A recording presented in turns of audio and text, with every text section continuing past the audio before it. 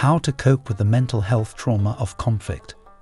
We live in a world where we are bombarded with constant, negative information.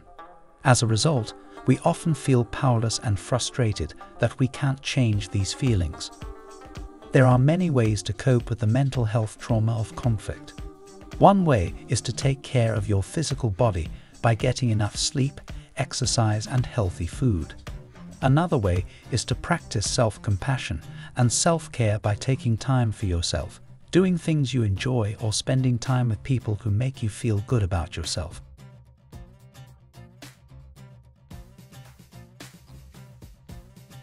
What is trauma? Trauma is a response to an event that is so disturbing that it makes you feel as if it's happening all over again. The experience of trauma can affect your mental, emotional, and physical health. It can change the way you see yourself, your family and friends, and the world around you. Trauma can happen to anyone at any time. It's normal to have a reaction to trauma, but it's not normal for the effects of trauma to last forever. How to handle stress and prepare for a disaster. In order to better cope with stress and prepare for a disaster, we must first understand the different types of stress and how to manage them.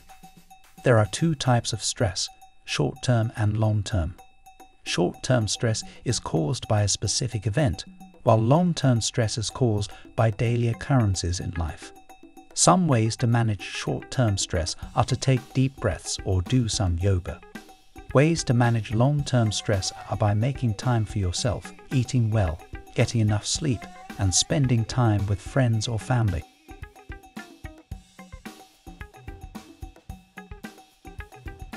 What are the symptoms of post-traumatic stress disorder? Post-traumatic stress disorder, PTSD, is a mental health condition that can develop after someone experiences or witnesses a traumatic event.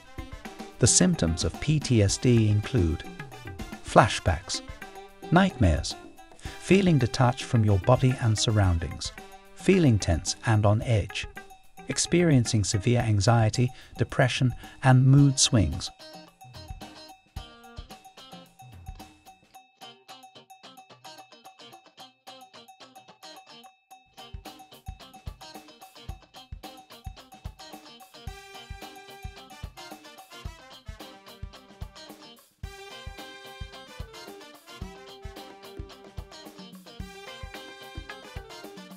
Treatment of PTSD.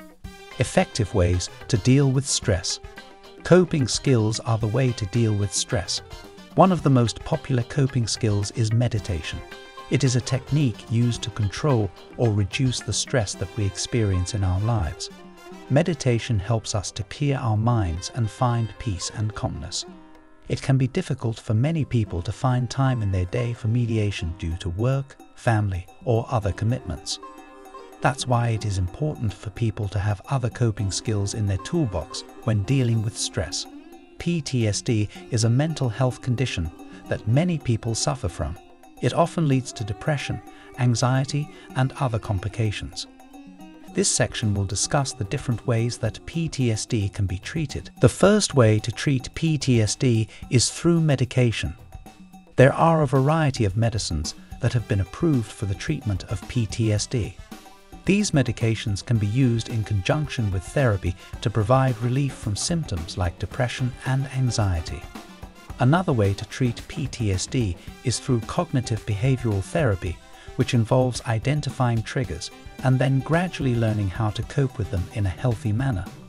The goal of this type of therapy is to help patients learn how they are feeling so they can use more effective coping strategies when faced with future stressors or triggers.